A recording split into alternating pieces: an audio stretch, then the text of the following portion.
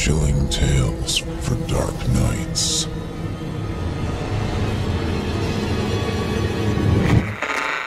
Want to make sure you never miss a Chilling Tales for Dark Nights video again? Be sure to subscribe and hit that bell to turn on notifications.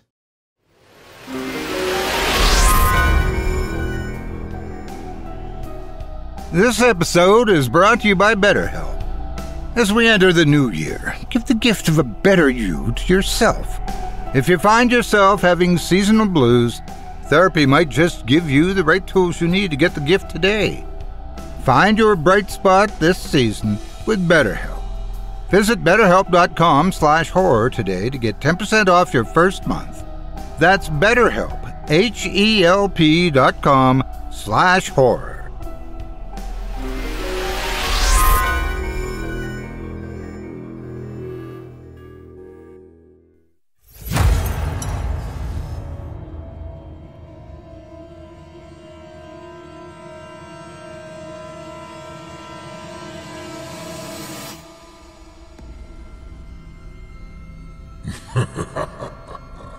Good evening. I'm storyteller Otis Jiry, and I ain't your grandfather. From where I'm from, we don't do bedtime stories. And if that's what you were expecting, you're in the wrong place. If it's terrifying tales you're after, well then, I've got just the thing. Get comfortable, settle in, turn off the lights, if you dare. Your night is about to get a whole lot darker. Who needs sleep anyway?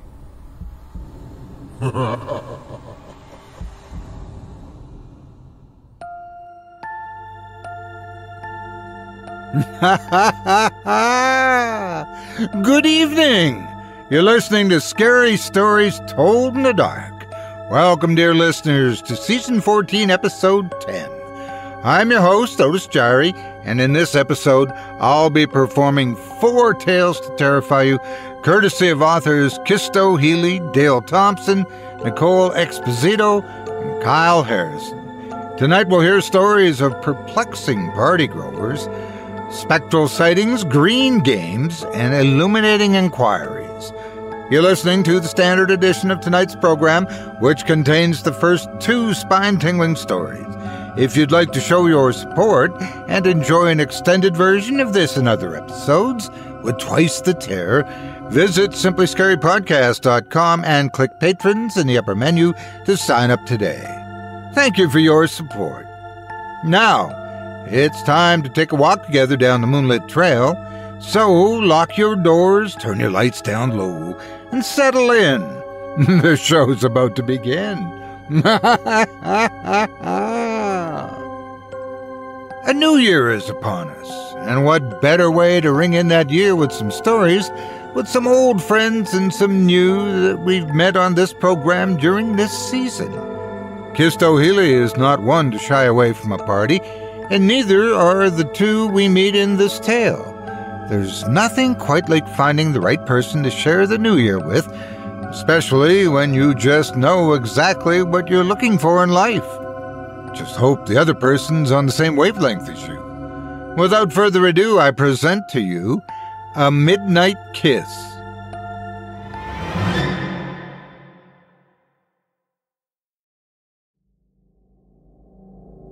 Desmond didn't care for Christmas. In his opinion, it had become as hallmark as Valentine's Day. It was all buy the it gift, wear red, and sing the happy songs. He used to enjoy the fire in the tree, but even that had become boring to him. New Year's was a different story, though. He endured the Christmas cheer because he knew that a week later, the real excitement would happen. He'd developed a ritual. Every year, he'd find the best party in town, wear his best suit, and he would live. Desmond knew it was important to live, to experience, to enjoy. He'd done plenty of the opposite. He would party, dance, drink, mingle, and use the opportunity to find the right person. He didn't care what gender they were. That had no bearing on anything for him. He just wanted them to be compatible with him, someone special and magical who'd be worth spending the rest of the year with. He'd kiss them when the ball dropped on all the TVs and everyone screamed and blew their noisemakers when the champagne cork flew. It would be wonderful and passionate. And then, from the first moment of the new year, they would be his, and they would enjoy and experience life and sensuality in all forms. That is, until the year was coming to a close.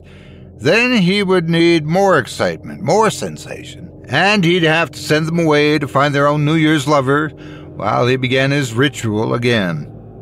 Sometimes they didn't take it well, and sometimes they completely agreed and were as ready to replace him as he was to them. Whether they liked it or not, most understood that this was what was best for everyone. This was bigger than just the two of them and their one-year relationship. Desmond's current partner, a man named Jeremiah, had given him many good times over the past year. He would be missed more than most, but Desmond wasn't about to bend or break the rules now. They were his rules to live by. He created them himself. There was no point in fighting against them. Jeremiah deserved to make someone else just as happy as he made Desmond. Surely he would. Before him was a woman named Maxine. She was exciting in the bedroom, but too much of a homebody for Desmond's tastes. That wasn't living. He wanted to get out, to dance the night away and laugh, big, hearty, true laughter, from deep down in your soul. Maxine preferred to sit on the couch and binge-watch Netflix. Desmond had no use for that and would leave her there to do what she wanted on her own. There were many before her, and there would be many more to come. He wondered who the next one would be. Tonight would answer that question, and he trembled with the anticipation of it. He licked his lips as he ironed his suit, swaying his hips to the very Christmas music that he hated.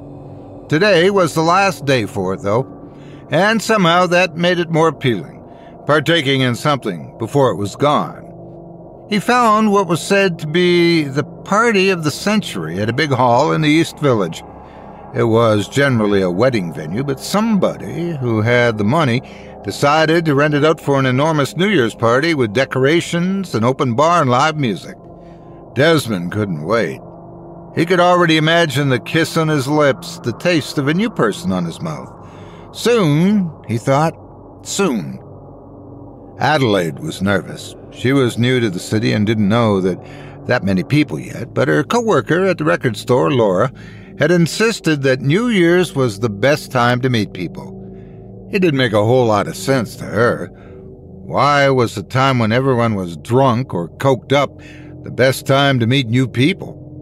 It seemed like a terrible time to her. Still, she knew that she had to do something. She couldn't just sit around in her apartment watching Breaking Bad from the beginning again, as amazing as that show was. Even if she didn't meet that special someone, Adelaide thought, it'd be good to dance and have a drink or 12, to scream with everyone when the new year was upon them. It would be good to feel alive. It was very easy to feel the opposite when there was no one to share your day with, no one to cuddle up to, nowhere to go, nothing to see, and just the same four walls that seemed to be closing in on you the more you saw them. In her mind, she heard the crackle of fire. Adelaide flipped through the closet in search of the perfect dress to wear, something that didn't clash with her big, gaudy purse. Laura would be there to meet her soon. She had to be ready, or that girl would drag her out of this apartment by her wrists when she was still in her underwear. Of course, that brashness and carefree attitude was exactly why Adelaide thought Leslie was good for her. She smiled thinking about it, and the smile went from her lips to her heart. She was beginning to feel excited about this New Year's event after all.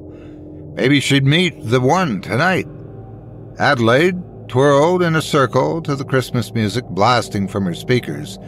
"Happy New Year's," she said to the universe with a giggle. Desmond didn't want to get a taxi or an Uber, not when he was wearing his freshly pressed finest suit. He knew how people treated the interior of those vehicles. It wasn't theirs, so they felt no need to respect the leather. They got in drunk, threw up, shot up, fornicated. There was no way in hell that any piece of this suit was going to touch some drunk fool's love juices. In fact, he decided that was his resolution, to treat his suits like he did his annual partners. Desmond ordered a limo and sighed with contentment when he got in and smelled the freshly cleaned carpet and seating. It smelled like pine. A little late, he said to himself with a laugh. Christmas tree season was officially over. He poured himself a glass of champagne. It was sitting in a bucket of ice waiting for him. There's no reason not to partake. Today was a celebration, after all. It was a new beginning. He felt sad to cut Jeremiah loose, and worse that he had to do it early, but the man wanted to meet his own new partner in a different city far from here. He had to leave days before their official end, or he wouldn't be there in time to find a party to bring in the new year. It wouldn't be fair for him to not allow Jeremiah the same ritual he partook in. That was his way. Don't forget to live, Desmond has said to him. Enjoy, experience. Of course, Jeremiah said back with a smile before heading out the door.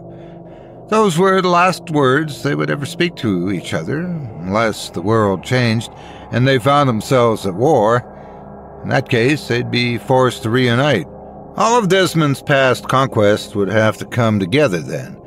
But that was only a possible future, not an eventuality. Something that Desmond was building towards just in case. For now, they were all free to live, lust, and create alliances. Here, Desmond said to the driver. Well, thank you. Adelaide was still working on her makeup in the drop-down mirror above the passenger seat in Laura's car. You look fine, Laura said without actually looking at her. I'm just nervous. I know. Stop it. Oh, okay. Because it's just that simple. Laura sighed her frustration. All right. Let's take your mind off it. Tell me what brought you to the big city.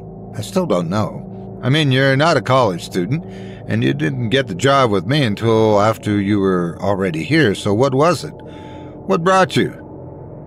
Trauma, I guess. Wow, okay. So, please don't say that to the guys at the party. What do you mean by trauma? I lost my house in a fire. My parents were asleep inside at the time. I didn't have a home anymore, and all the local places just made me think of my folks. If I was going to start over and start fresh, it couldn't be there. Wow, that's freaking dark. Okay, well, I'm sorry that happened, and now I wish I never met you. Thanks? Yeah, you're welcome. We're here. All right then, Adelaide said, taking a deep breath and exhaling it slowly. Let's do this before I lose my nerve. Desmond could feel the energy of the party the moment he opened the door. This was definitely the place to be. The place he wanted it to be. Everywhere he looked, people were celebrating life.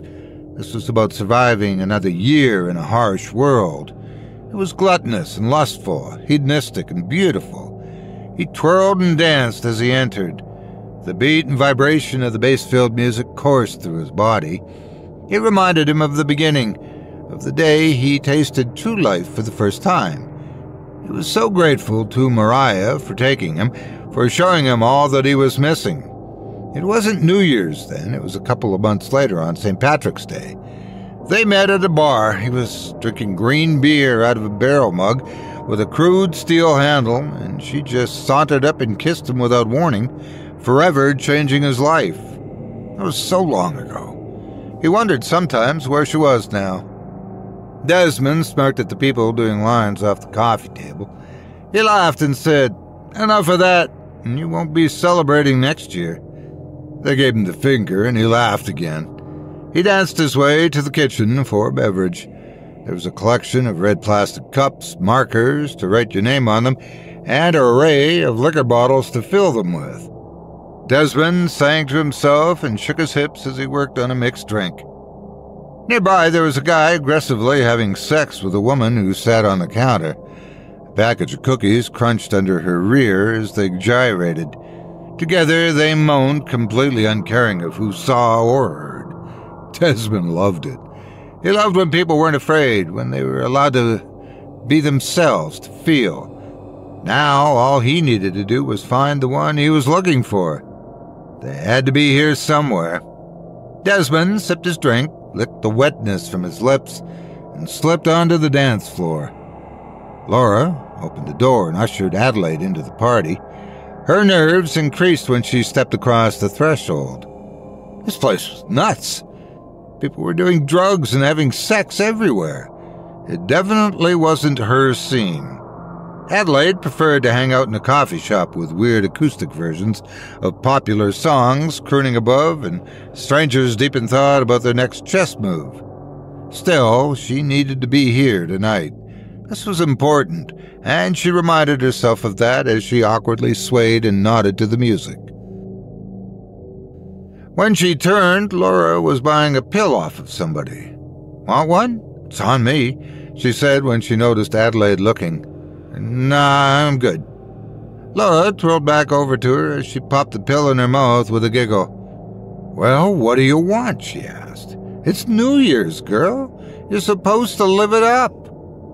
Adelaide chewed in her lip and surveyed the chaotic room. Then she pointed at an elegant-looking man in a fine suit that stood out for the crowd. He was sipping on a drink, eyes closed and swaying peacefully to the music by himself. "Him," she said, pointing. "I want him." "There you go. That's my girl," Laura said. She slapped Adelaide on the back. "I'm gonna go find my own." Adelaide gave a nervous laugh and started towards the man. She tripped and yelped. When she looked down, she realized two sweaty people with extremely dilated pupils were going at it on the floor. She chuckled to herself and carefully stepped over them. When she looked up again, she found the man she was headed towards smiling at her, eyes open. Adelaide flushed. "Hi," she said shyly. "I'm Adelaide." "Hello, my dear. Desmond. I knew I'd find you, or you would find me eventually." "Oh?" Adelaide gave a shy chuckle. "Yes, I've been searching for the right person since I got here." "Looked to me like you were just dancing and maybe contemplative." He laughed. "Sometimes it works best to let people find me. You know the old saying, when you stop looking is when you find what you're looking for. Or in my case, who?" "So, who exactly are you looking for?" she asked, studying him intently. "Someone I plan to kiss at midnight." "Oh," Adelaide said with a laugh. "Yeah, that sounds nice. Seems like a lot of people here couldn't be bothered to wait for midnight." She laughed again, though it sounded more nervous than genuine. "Yes," he said with a laugh of his own. "I applaud those people, but I'm not one of them. I like to savor the little things, to stick to my patterns. Every year I search for the right party and the right person." "How do you know when you've found them?" "I just know. Then we dance, we talk, we enjoy each other's company, and at midnight we bring in the new year with a kiss, and it starts everything off right. It's a ritual that hasn't failed me yet." "Well, then, I believe you're exactly who I'm looking for, too." "Oh, how so?" Adelaide chewed her lip and let her gaze linger on his chestnut eyes. The gesture was less anxious and more sensual now. "I just moved here," she told him as she took his hands. "I've been in kind of a shell. I wanted to experience something, to live a little, you know? But, not quite as much as some of these people." Desmond laughed. "I understand perfectly. And I'm glad we found each other. Let's dance." "Okay," she said, her shyness returning. Adelaide let Desmond lead her out onto the dance floor. The music was so loud she could feel it in her bones, but she grinned and did her best to move to the rhythm.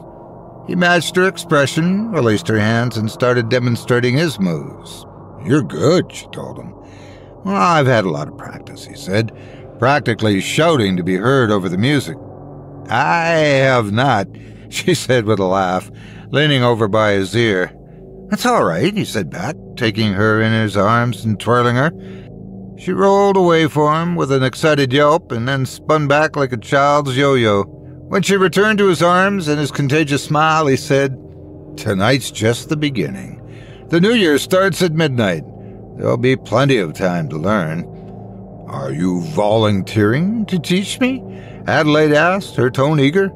I will gladly teach you many things, he said back, dipping her and letting her gaze linger on hers before picking her back up. You're equally exciting and frightening, she told him. Just like life, he said back. Well, I suppose.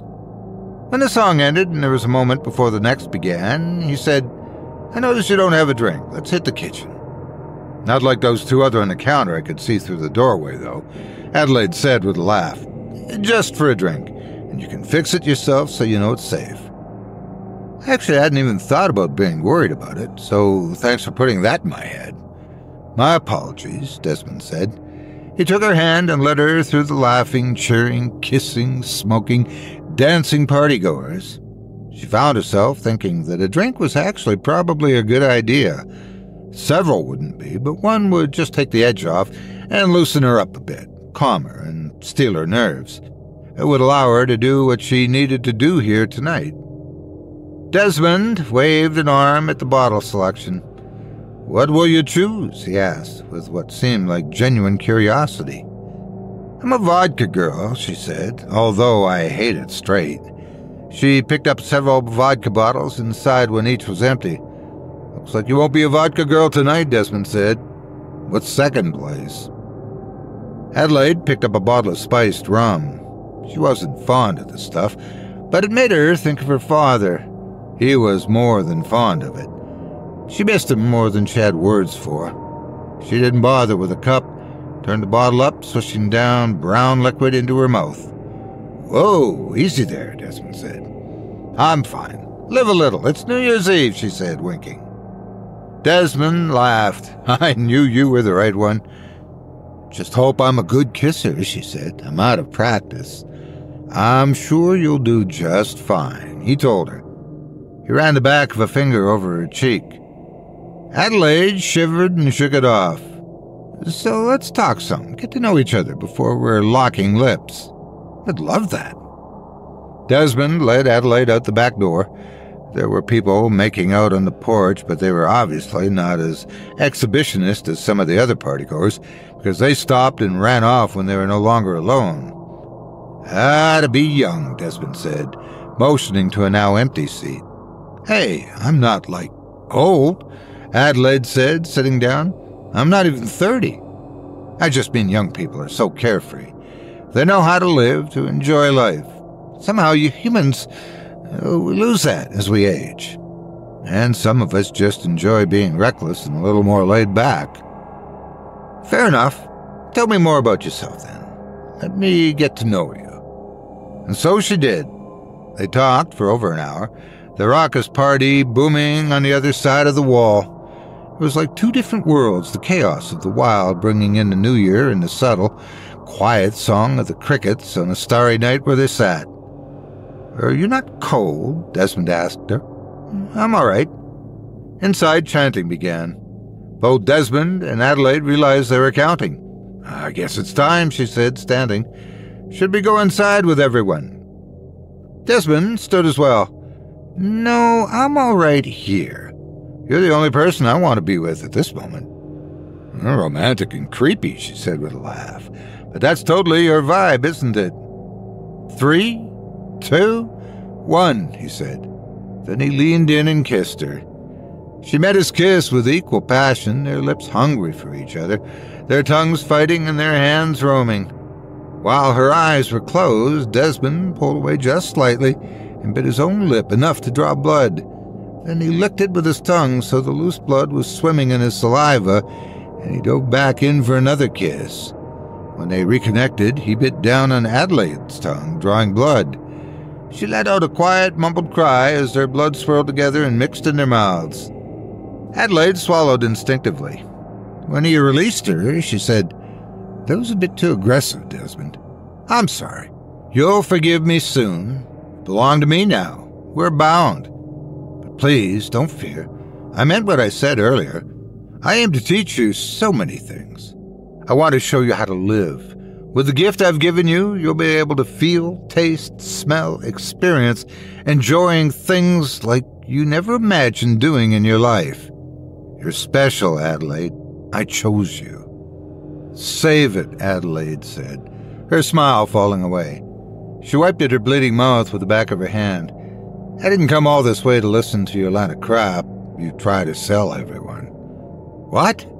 She could see the alarm in Desmond's eyes, and it brought the first genuine smile of the night to her bloody lips. You should be feeling my heartbeat, feeling our connection, feeling everything, Desmond said, shaking his head slowly. You should be able to hear the music inside and taste the different elements in the air around you. I'm sure that would be very exciting, but not worth the price, she said. In the house, people were screaming, champagne corks were popping, and ricocheting off things to a volley of laughter. Tell me how. I've been doing this for centuries. Adelaide smiled again, but the gesture was filled with hatred. There was no joy to be found. She tugged on the collar of her dress and showed him the cross and sigils branded into her flesh. I can't imagine that being good for first dates, he said snidely. Who are you? 2 years ago today. Maxine? Who was she to you? She was my mother. She was married. She was wonderful and normal and an introvert. Then she was your slave. For a year, my father and I thought she was dead. Then, last year, just before the new year, she showed up back home. My father forgave all her indiscretions because he was just so happy that she was alive. He didn't hit the bottle of rum for the first time in a year. She was moved by his loyalty and made him like her, like you. Then, after a year of watching them become monsters, to drink of people like most do champagne, she was prepared to send him away so he could find his one and spread your disease. I couldn't let that happen, so I waited for the rise of the sun. I waited for them to be deep in slumber, and I burned the house to the ground. After I killed my own parents, I spent a year researching you, tracking you, finding out how to be the one you chose. Now, here we are. What do you want? This. Adelaide reached into her purse and came out with something she threw into the air. Desmond's gaze moved to follow it. It was a deck of playing cards, let loose in the air to flutter like fallen leaves.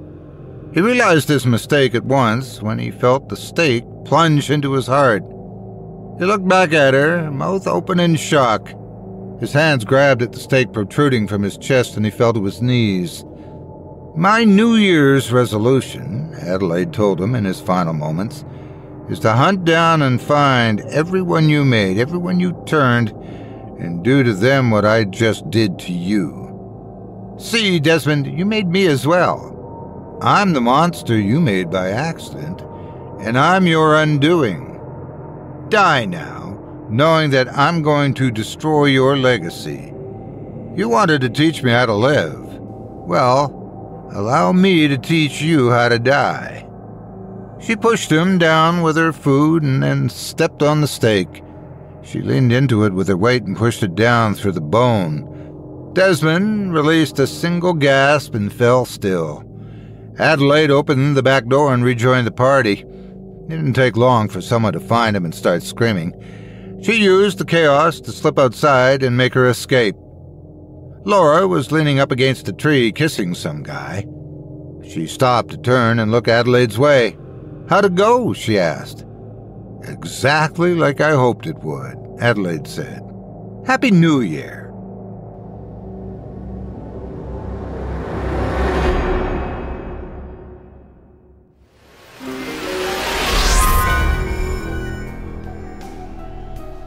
This episode is brought to you by BetterHelp. It's the new year, and what will you be doing this season? Well, while most will be going to parties, spending time with loved ones, or enjoying some quiet time getting some resolutions started, there are some of you out there who might be spending this season stressed, even experiencing what might be called the seasonal blues. Well, I'm here to tell you that it's natural to have those kinds of feelings and stresses at this time of year. But it's possible to face them with positivity. If you've been considering therapy to help get you through the tougher times of the season and give yourself the mental toolbox you need to succeed, I recommend contacting the good folks at BetterHelp. BetterHelp is online therapy designed to fit your busy schedule, even during the holidays. Just fill out a quick survey and you'll be paired with a licensed therapist ready to help you deal with the stresses that come with this time of year and help you face 2024 with the best face you can. And if you need to, change your therapist at any time for no charge. I can't imagine a better time to start a fresh outlook than the new year.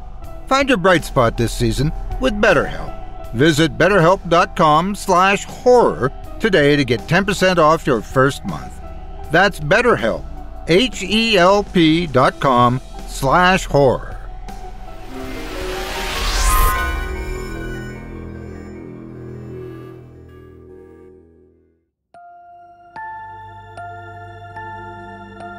I hope you enjoyed A Midnight Kiss by Chisto Healy, as performed by yours truly. If you enjoyed that tale and would love to read more from tonight's very talented feature author, you can help support him by visiting simplyscarypodcast.com/Chisto-Healy.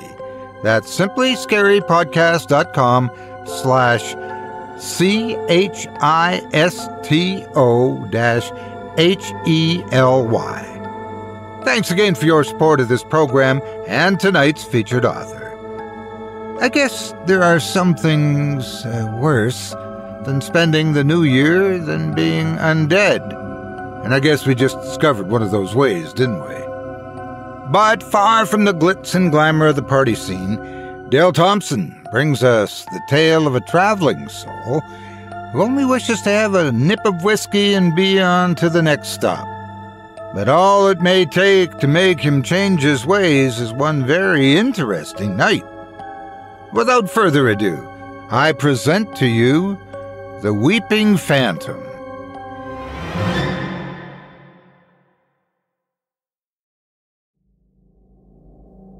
Perception is not reality. The mind plays tricks. Cadavers have no voice. Shadows are not tangible. The imaginary is not real, and the headless cannot think. The invisible is not seen. Apparitions are not corporeal. Tumorous ghouls do not sing happily. Demons are impostors. Idioms are the ghosts we trap in our minds. The figment of one's own imagination becomes the will-o'-the-wisp, the transparent simulacrum that occupies the space in between.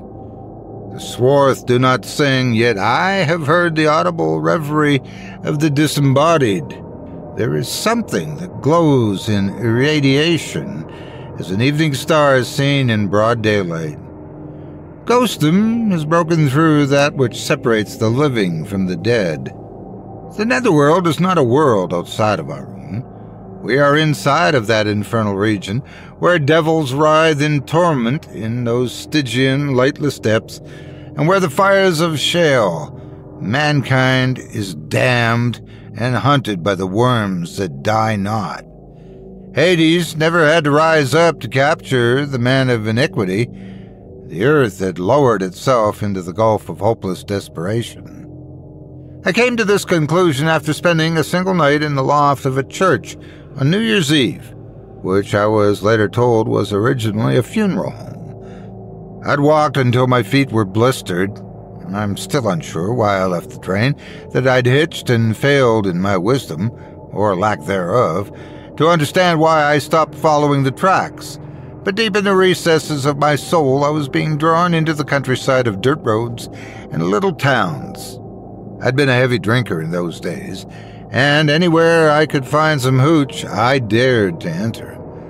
I remember that at this time I had not had anything to drink for a couple of days, and I was feeling the tremors sneaking up on me. There was no more drink among the other hobos on the train, so my inclination was to follow my thirsty instincts and find a town where I might slide into a tavern for a bit, that I might wet my whistle.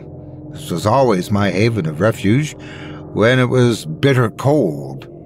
I may have been a hobo, but I was not financially broke, not at all. I was not impecunious, but I was poor. I simply did not have any barriers, no real compass, and thus I navigated my feelings, sensations, sort of a sixth sense. I was not impoverished nor destitute, yet at times I felt that I existed insufficient of necessities. It was like getting caught in a rainstorm without an umbrella. When it rains, does one need an umbrella? Not necessarily, yet an umbrella does come in handy, but it does not define one as indigent. It could mean that a person without an umbrella in the rain is not as miserable as others might believe.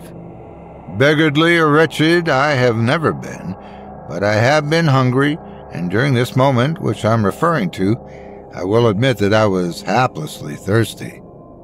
I made my way to a very little town. The weather was not favorable. To be more exact, it was less than propitious. A raking east wind was blowing directly into my face. My cheeks were practically frozen, hard and numb. It was dimly lit, the streets were practically bare, with the exception of a stray dog which kept his distance. I suppose I'd be reluctant to race up and lick the hand of a stranger too, if I were him. I did see a sign ahead from here, and taking my somewhat bad eyes into consideration, I was sure read Saloon. That was all I needed to get back on track. I wasted no time pursuing the nectar that I craved, and maybe I could get my dipsomaniac tippling in. I would have to say, and I must confess, I was a professional imbiber with a yellow complexion, a failing liver, and an unsteady gait, which now I had convinced myself that it was just an act. When I stepped through the door of the watering hole, the merrymaking was underway, and I didn't hesitate to join in. If you can't beat them, join them, I always say. There were only about 20 of us, all gathered round, frolicking, laughing with the locals at who knows what. Yet I laughed and chortled and caroused with the best of them. These were the high times, good times, and I had not bought a single drink yet. The friendly, good people of this unnamed town were very liberal in their resources, not once asking me if I were an impecunious sort. I suppose I looked just as impoverished as the next working fellow, though I didn't work. The entire joint burst out into a song. It appeared they all knew it, and I pretended to mouth the words. New Year's, another beer. Another day the sky is clear. We drink to blindness for those who cannot see. Cursed is every man that hangs on a tree. Swimming for the morning. Do not, my friend, let us drown. We may not wake till we are raised from the ground. Sing for praise or just make a sound. It is the new year for us, the lost and the found. If you have no money, we'll pour you another round. Sinners and saints, we all wear the same crown. In the drunken revelry, while I was laying low in my perniciousness, another inebriated soul tapped me on the shoulder and, with heavy breath, introduced himself in the midst of the symposium. I'd forgotten what the holidays were all about. Usually I was filling my belly with booze, my lungs with hand-rolled cigarettes, and being transported on the rail lines free of charge to destinations unknown. I'm Walter Bogart. I told Walter my name, not one of the aliases that I occasionally used when the law was involved. I'm Sam Allen. Good to meet you. I reciprocated with a firm handshake. My daddy always said when you shake a man's hand, it's not a contest, but you cannot go fish limp with it either. Is this your first time here, Sam? Walter guided me from the bar, away from the noise with a gentle hand laid between my shoulder blades.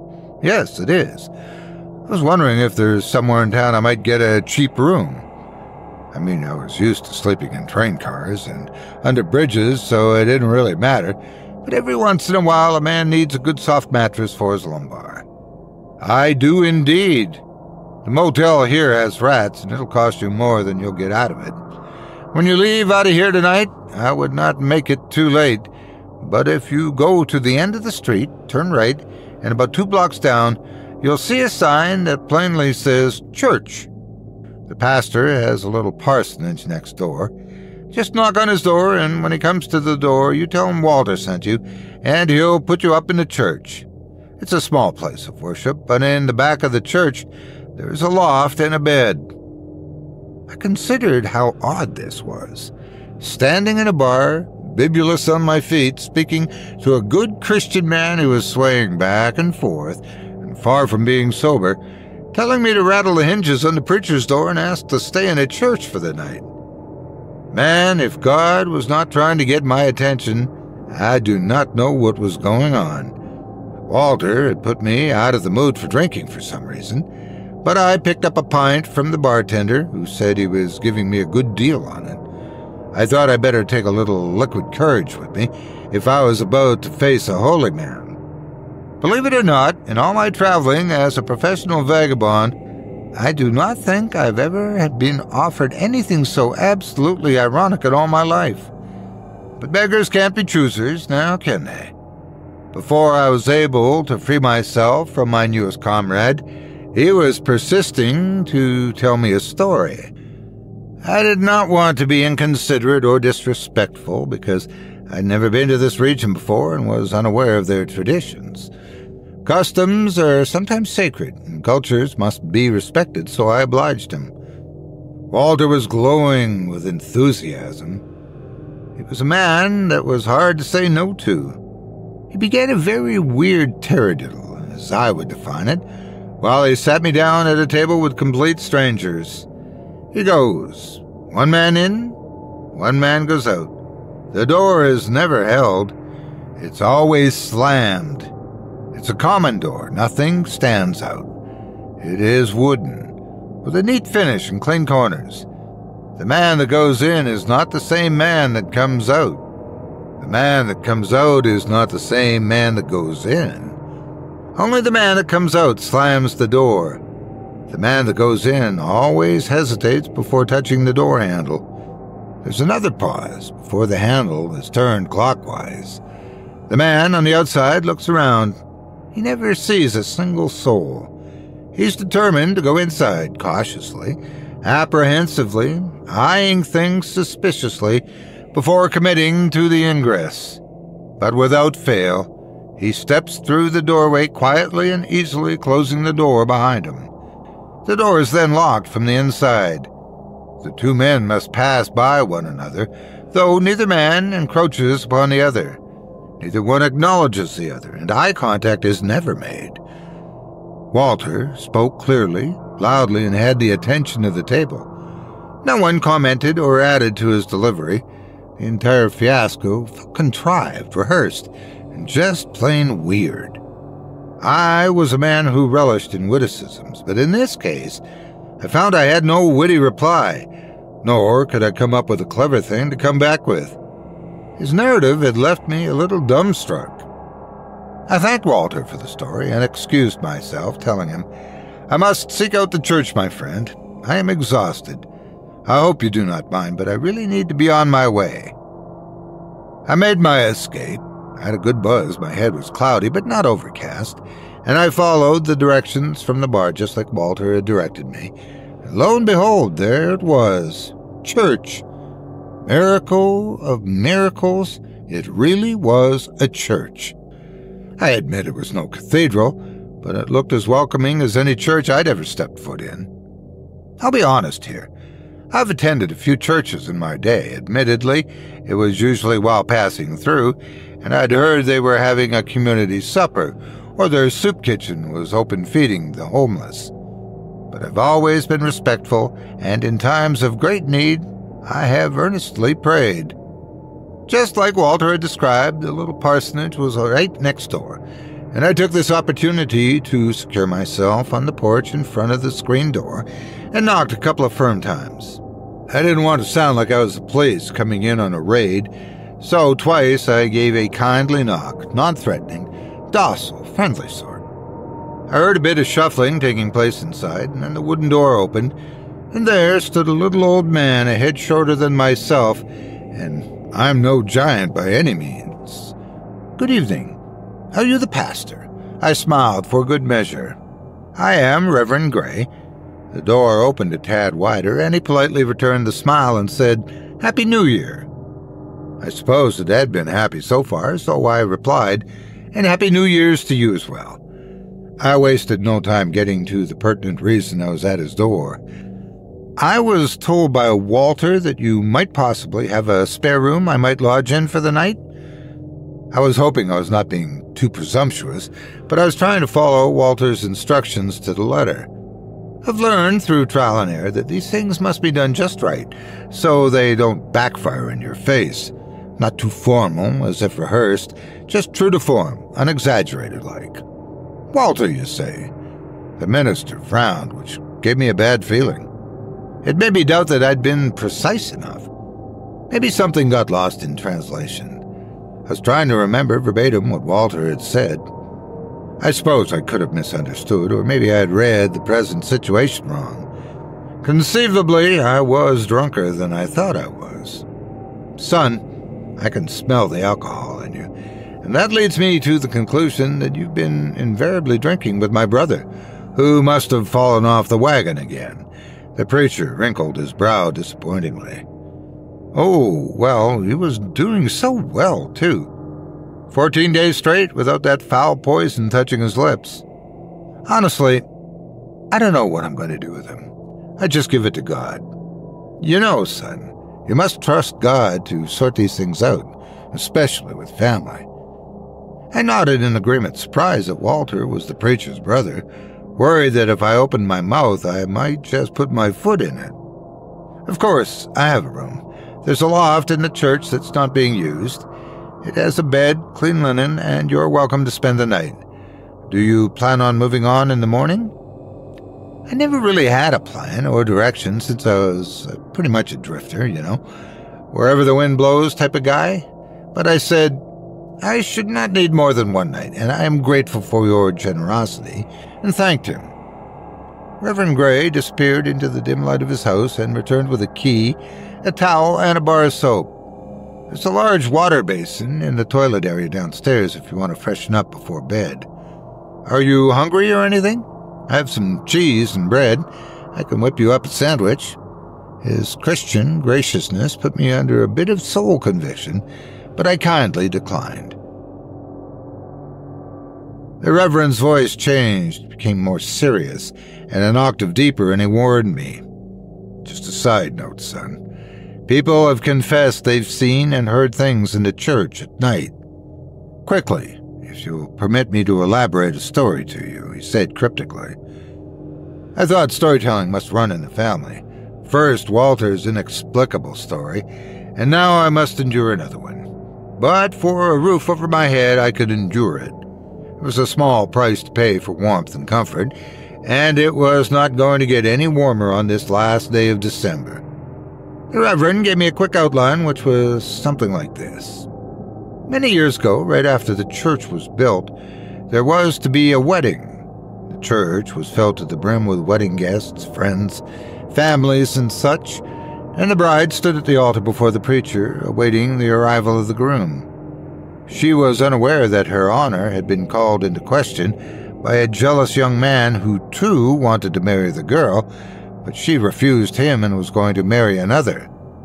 The jilted young man began to invent stories, creating horrible gossip about the young lady in hopes that her betrothed would believe the rumors and walk away from their wedding.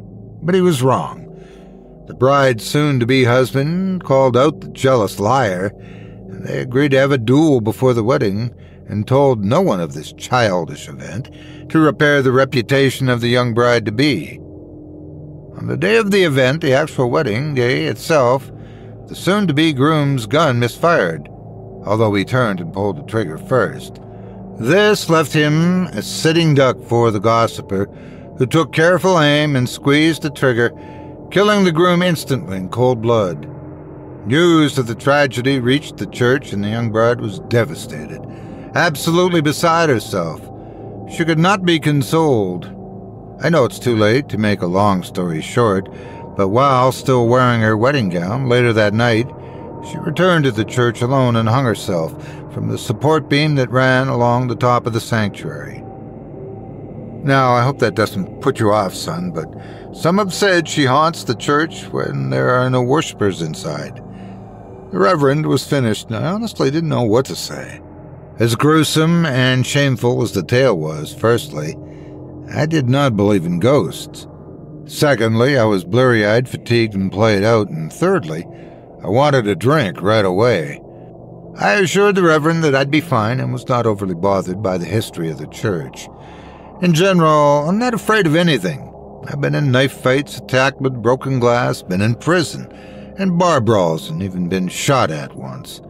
I thanked him amiably and mentioned that I was desperately tired and sleep was my main agenda for the night. I somewhat lied because I had that pint hidden in my coat pocket, and I was dying for a big swig before shutting my eyes. Well, I have breakfast about 7. If you're up by then, you are more than welcome to have a meal with me before heading on your way, he said kind-heartedly. I might just take you up on that, I said, most appreciating the hospitality, but what I was thinking deep inside was, if I drank this pint on top of what I drank already, I would need the hair of the dog to keep me from drifting down the old corpse river. We said goodnight and I went straight to the church. Before reaching the church, I heard a bang, as if someone had slammed a door very hard. I stopped my steps, listened, shrugged my shoulders, and ventured on quickly, dismissing it, taking the last several steps to the church door. I let myself in with the key and then made myself at home. It was a bit musty, as if the place had been shut up without much attention for a while, but I assumed they had services in the chapel on Sunday, and I was most thankful that the wind outside stayed outside. The church was small with a simple floor plan. There was an open chapel room that could seat about 50 people comfortably, but according to their church board in their last service, the attendance was just 15. I could not imagine that the little preacher could draw in the multitudes with his meek and mild, less than flamboyant demeanor. I suppose that was a good thing in a way. I always thought there were too many posers in the pews anyway. I don't know what I'm saying. What do I know about religion? But anyway, the floor plan was an open sanctuary, with the first 2 floor rooms on either side behind the pulpit area.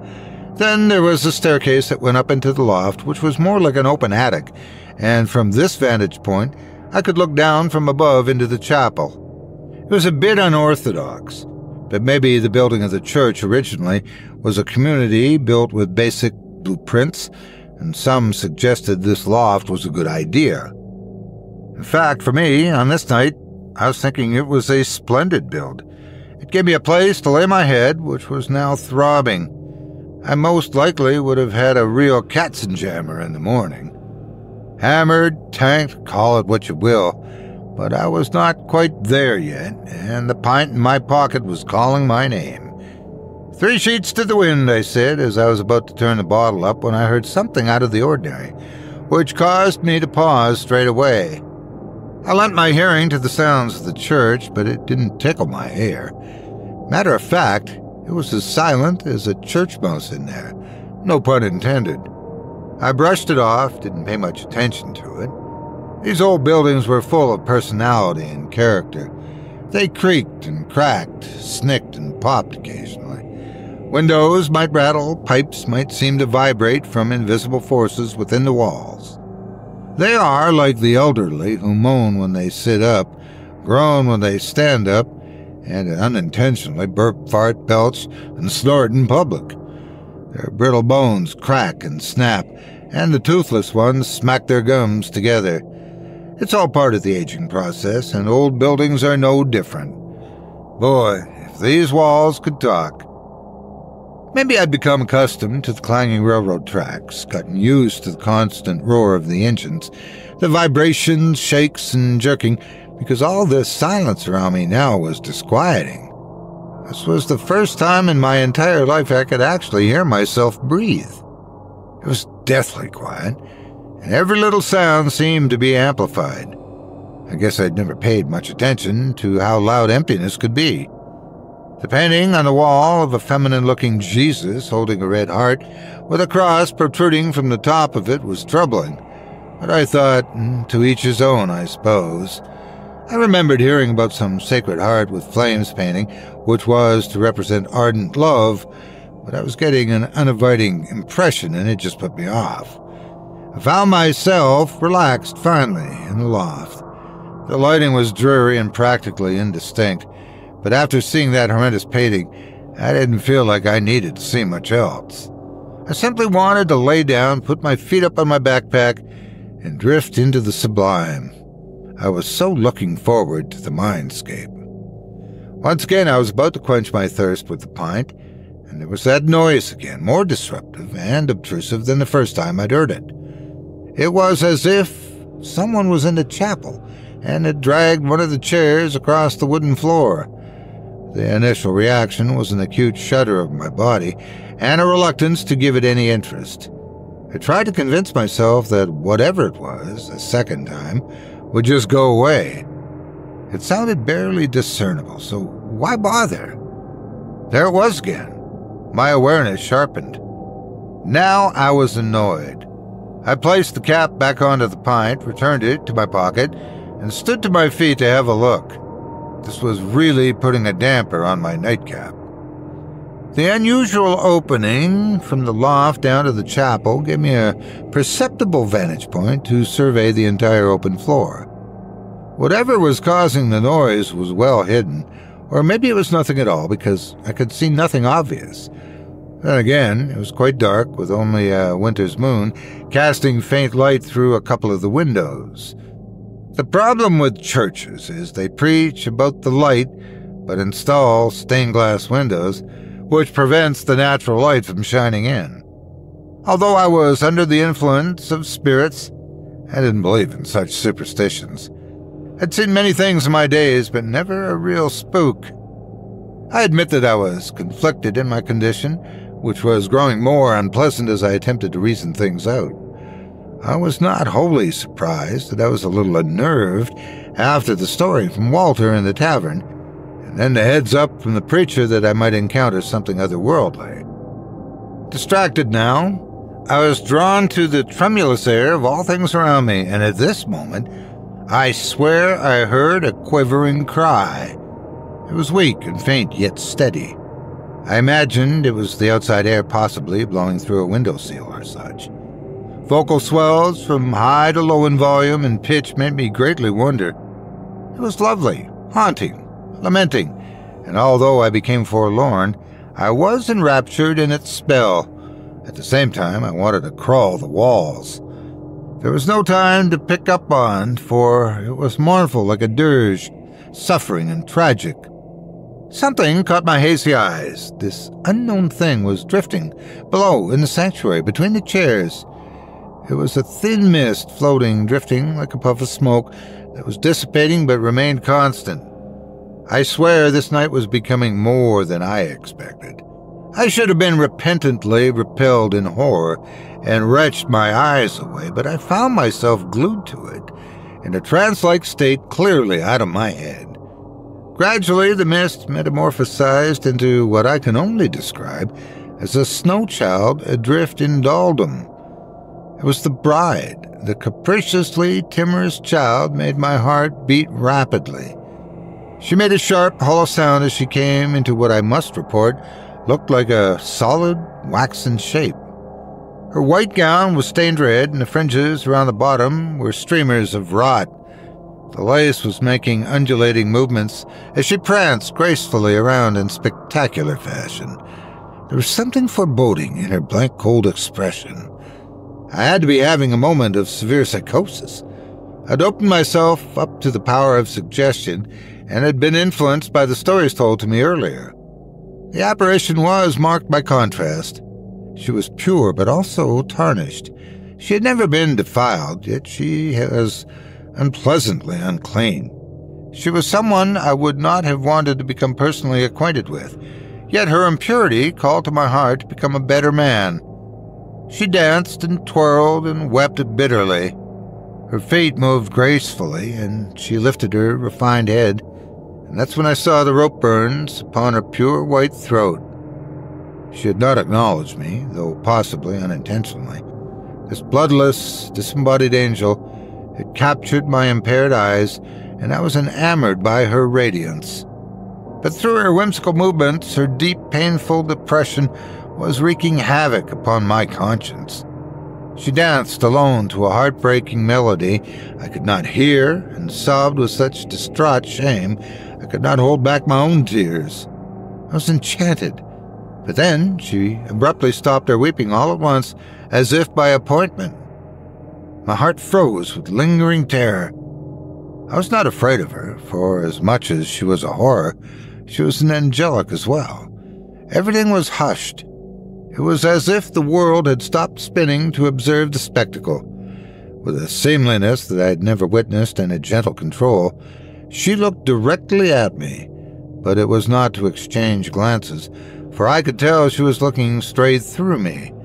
My soul felt the touch of her heart, and I ached as a man who had never known compassion before, and who just understood that perfect love casts out all fear.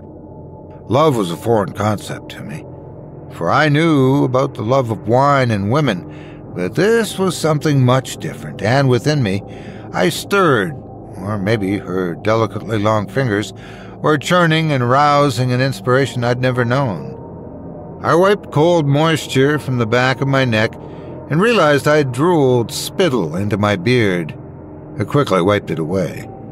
Something infinitely desolate and isolated inside of me began to fill my heart, and her prescient gaze accosted me, and I became a prisoner unable to resist. I was unable to ferret out what she was purposing, and just like that, she released me, leaving me peering into the yawning maw of darkness, for she had sunk into the nothingness from which she had visited me. The porcelain-like, delicate and fragile creature had left me to nothing less than strange shadows and a mind struggling with machinations and the unexplained. I do not pretend that I can elucidate it. I simply could not even speculate it. The deplorable and pitiful in all of her dreadfulness had been the most beautiful thing I'd ever experienced. I had lost the craving for the pint in my pocket. Weirdly, I no longer felt inebriated. I may have been completely sober, and this in itself was a miracle, because I couldn't remember a time when I had not been sedated in some way, shape, or form. I may have no longer been soused, but I was extremely tired, and I flopped down on the bed and slept like a child. When I awoke, I wondered if it had been either an alcohol-induced hallucination or a drunken dream. Either way, I awoke afresh, as if I had not touched a drop in ages. I was clear-headed, alert, and not even groggy. It was as if I was a new man. I collected my things, unaware of the time, and headed downstairs. This was certainly one for the memories. What a night.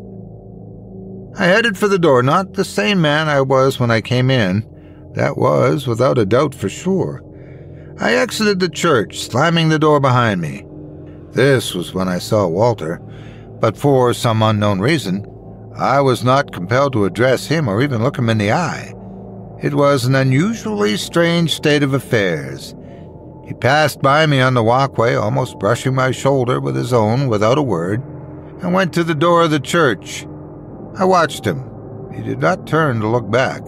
He hesitated before touching the door handle. I thought, how curious. He took a momentary break before placing his hand on the door handle and turning it clockwise. I looked around, but no one else was nearby. I didn't see a single soul, just Walter and I, in an uncomfortable passing. Walter seemed guarded and timid. He looked around himself prudently, but never directly at me. He stepped inside, disappearing, and silently, the door closed behind him. I heard the lock snap into place. He had locked himself inside. I contemplated the words he'd shared at the tavern, and then I knew. I would never touch another drink again, nor enter that primitive mindset. I thought, sons of Adam, am I free? Am I cured? This is when I could smell bacon frying. It was a good day to be alive. I might just drop in on the Reverend and have some breakfast this New Year.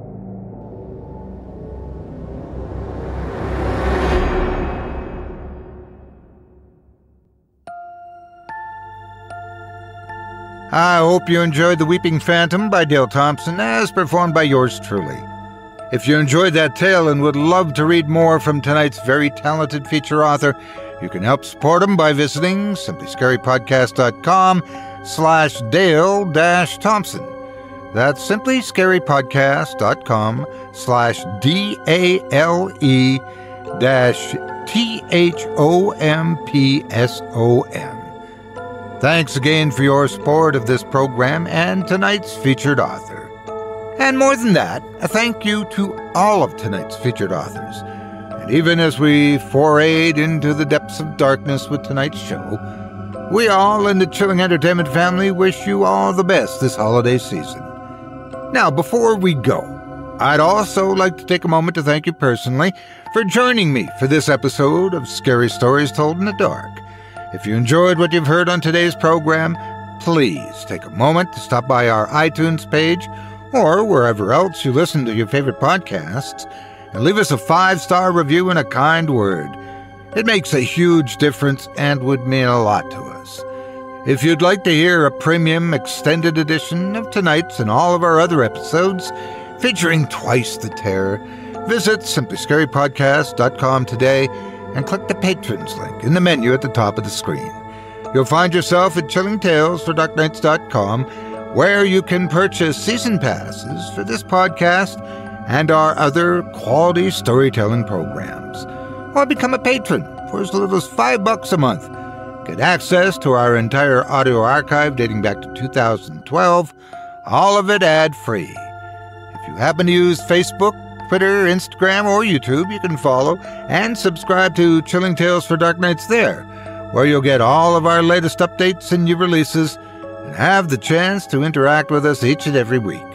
You can subscribe to me on YouTube as well at the Otis Jiry channel, where you'll find releases of my series, Horror Storytime, dating back to 2014. And you can find me on Facebook, Twitter, and Instagram too. Just search for Otis Jiry. Until next week, stay spooky. Get some sleep, if you can.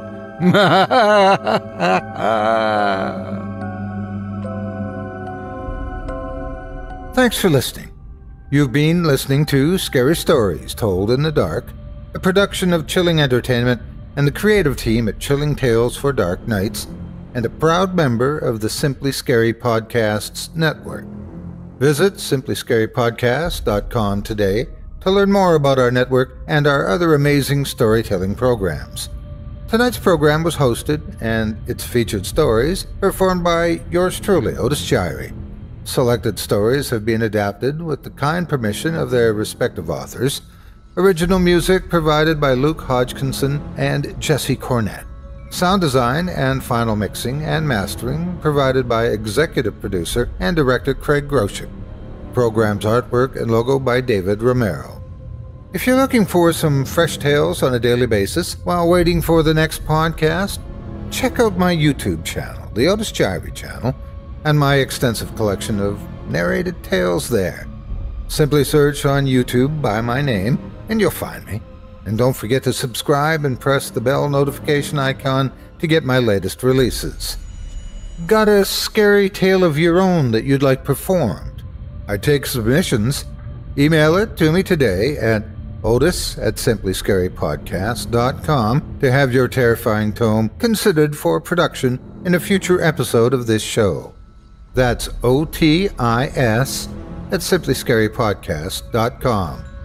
If you've enjoyed what you heard on tonight's program and are joining us on your favorite podcast app, subscribe to us to be sure you never miss an episode, and leave a 5-star review and a comment. Your feedback means a lot to me. You can also follow Chilling Tales for Dark Nights and yours truly on Facebook to connect anytime and get the latest updates on this and other programs and my channel. If you're listening on the Chilling Tales for Dark Nights YouTube channel, do us a favor and hit the subscribe button and the bell notification icon for CTFDN as well to get more spooky tales from me and the crew and another episode of this program each and every Wednesday. And don't forget to hit that thumbs up button to tell us how we're doing and leave a kind word or a request. And don't forget to visit us at chillingtalesfordarknights.com and consider supporting the team by becoming a patron. In addition to helping us out, you'll get exclusive access to our audio archive and ad-free downloads of all your favorite stories, including those you've heard on this program. As for me, I'll be back next Wednesday with more terrifying tales to keep you up all night. But that's all right.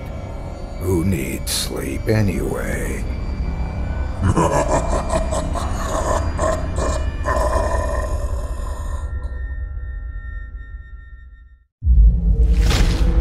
Chilling tales for dark nights.